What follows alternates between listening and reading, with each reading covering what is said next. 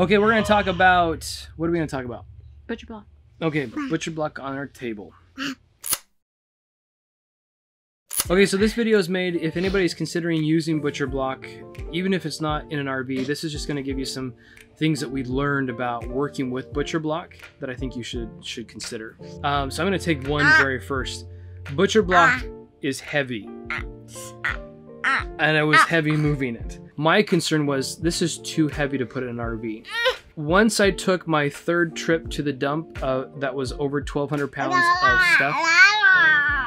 This was stuff we're taking out of the RV. Once we did that, I realized that we probably have a lot less weight in this RV, and so we can stand for that. Are you clapping for me because I'm talking? Yay, Daddy! I talked. Yay! Can you clap for us? Yay! Yay! Good job.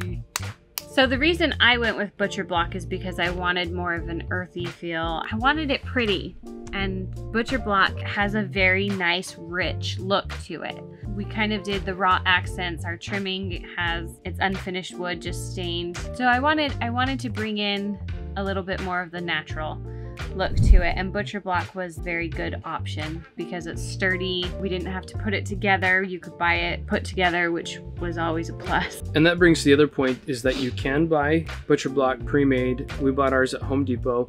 You can buy it in different sizes, and so we were able to buy it a nice longer piece, a longer rectangle piece that we could use for the kitchen. We had enough for the bathroom. We also had enough that we were able to use for the kitchen table that we still cut and used elsewhere. It worked out almost perfectly. We had enough left over that we have 2 cutting boards. One thing you need to understand too when you're working with butcher block is that as soon as you take it out of the wrapping, as the instruction says, you need to apply some type of sealant, is what they said. And we had to go back to Home Depot. We had taken ours out of the wrapper and it had been out there for a couple of days. And we're like, what are we supposed to do to this thing? Well, because we weren't quite ready to install it when we bought it, so we just stored it back behind the RV underneath a tarp, and it kind of warped a little bit. By the time we got it out of the packaging had ripped, so it wasn't sealed anymore. So when we took it out, it had a nice good bow in it, and we were a little worried about that. Okay, so if your butcher block warps and you want to fix it, or any wood board that warps, what you do is you put some water on it on the concave side, so the cup portion, the bowl portion. You wipe that water so it's nice and even. And then you turn that over, and you usually want to put it on top of something that can hold that moisture in there.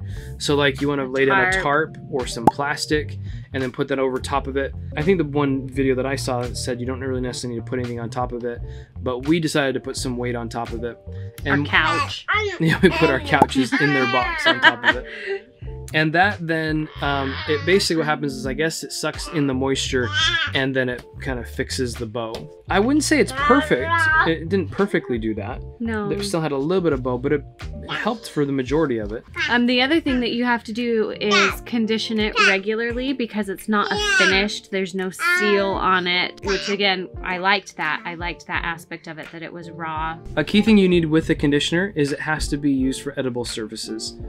So it should say that on there, and Home Depot had 2 different kinds for us, and one of the things they said is you usually want to buy a good chunk of it, because I think they don't always carry it. I think people will come in and take it off the shelf, and then it takes a while for it to get back into stock. And so we bought like 7 bottles, and I think we've used the majority of them. So what they had you do is apply it, rub it in, and let it sit for quite a while, and then wipe off the excess so it would seep in, kind of seal it. It kind of makes it not waterproof, but the water does pool on top better than it would had it not had any conditioner on it. So the brand that we found that worked well for us was a Howard butcher block conditioning. We haven't had any complaints about it. I think it's worked really well. You just apply it with a rag. You can wash the rag afterwards. It's not a big deal. I did want to add that when we cut the butcher block, I didn't want the sharp edges, obviously, not only for us, but we have lots of kids running around. So I used a router on the edges to make them nice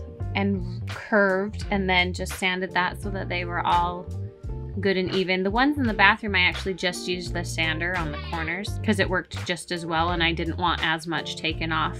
Overall, I think we're really happy with the Butcher Block. I think it's been a really good choice for us, and we haven't had any other issues besides what we talked about in our kitchen renovation, where we did have some of the strips of Butcher Block that we used to do a trim, that they kind of expanded as we got into wetter climates, and I don't think that's too big of a deal. We were able to fix that, but that's something to watch out for as it kind of expands and contracts, I guess, as weather. Overall, it's, I think, got the look that we were looking for, and also it stands up to what the kids put it through too, so I think it was a good choice.